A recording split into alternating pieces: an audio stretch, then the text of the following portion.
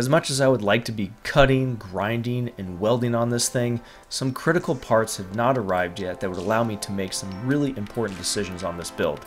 But there's still a ton of stuff to do that needs to get done, even without these parts. So today we're going to be installing this 8-gang multifunction switch panel. This is the same one that I have in the Jeep. This is just the newer version of it. We got our control module here, all of our stickers, our wires, our connectors and everything, and then we have our switch panel right here. So the first thing we're going to do is we're going to install the switch panel, and you can see the dash. I already have this dash out because the 4x4 switch up here, the solders I think are broken in it, so I'm going to try and resolder it, or I'm going to have to replace it. I already tried 2 different switches and they're very intermittent, so I think I've taken the circuit board apart and it's just, I'm going to resolder it. Hopefully that will fix it. But anyways, I found this right here was the best spot to attach it, because I'm going to put a double din radio right here with a reverse camera. I don't want it up here on the dash or like anywhere up here, so this seemed like the easiest way. When I'm sitting in here, it's not even close to my leg, plenty of room.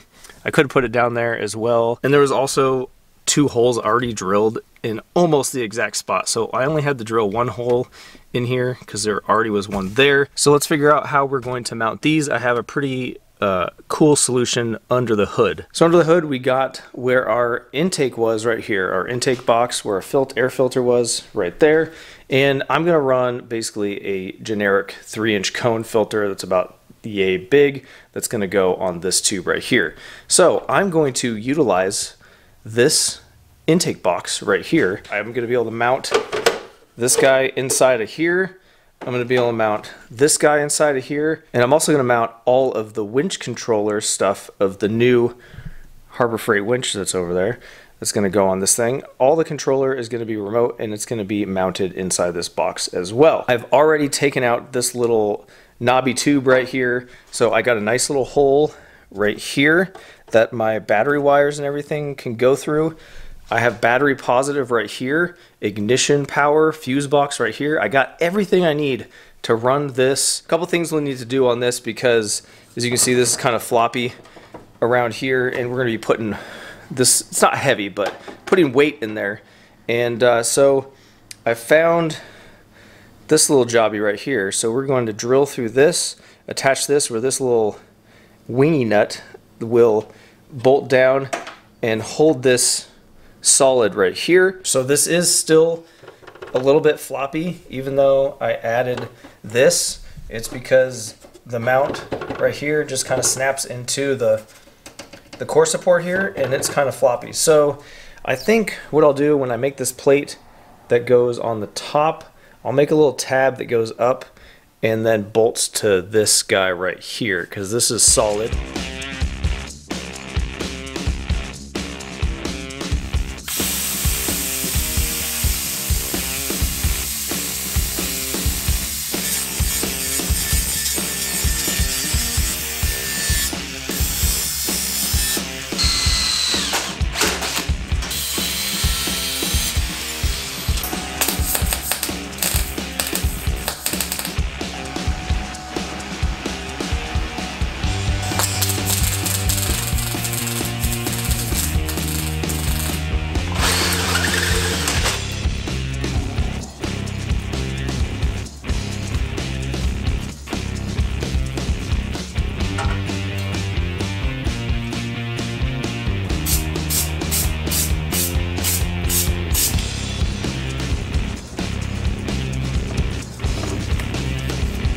So here's the box. It is complete. The weather seal that I had is way thicker and bigger than I really wanted, but it's literally all I had. It's junk I had laying around that was covered in dust, so I'm just reusing it. So it's a little thicker than I wanted, but it is working. We got our winch controller right here. I originally was going to install this switch and put it up in here, and this turns the wireless on and off on the winch controller. And to be honest, I have not touched this switch on my winch in 3 years. I leave the wireless on and I never turn it off. I don't touch it. So all I have to do is just turn the remote on. It says you're supposed to turn it off, but it literally been 3 years and it's still fine. So I'm going to save myself a ton of time trying to make an exact square hole to fit this in, and I'm just going to run it inside of here, probably put a little piece of tape on it so it doesn't accidentally switch. But other than that, everything is inside of there. I don't have everything tightened down fully yet, but let me show you what is inside. So inside we have our 60 amp breaker. We got our Auxbeam box. Like I said, it's not fully tightened down. All of these bolts and screws and everything is just from my junk drawer pile. Even this bracket that I used right here is an intake mount from my old Subaru. I keep all kinds of mounts and little brackets and stuff. Here's the other side of it, and I'll probably keep this side too, throw it in my scrap bin, and everything. I didn't buy anything to build this, basically. So we have our winch controller. This is actually the old one off of my, if you guys remember, my Badland winch where the top thing cracked. Everything still worked fine, but the housing cracked. They sent me a new one, and I still have, I'm using all of the old components for mock-up. We have our wireless controller is right here, and I'm gonna leave this, you know, kind of loose because I want to be able to take this piece off. I have to, in order to take this off, I have to lift this up, and I can't do it with one hand, but it does fish out of there, and it's going to be super easy.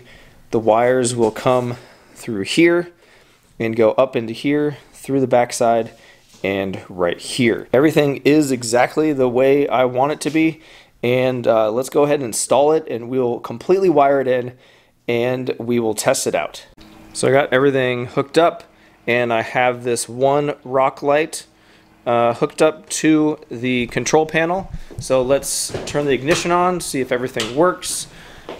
So ignition is on. We got our lights here. I don't have any stickers on it yet because I don't know what they're going to be yet. So got red lights turning on, and this one is the rock light.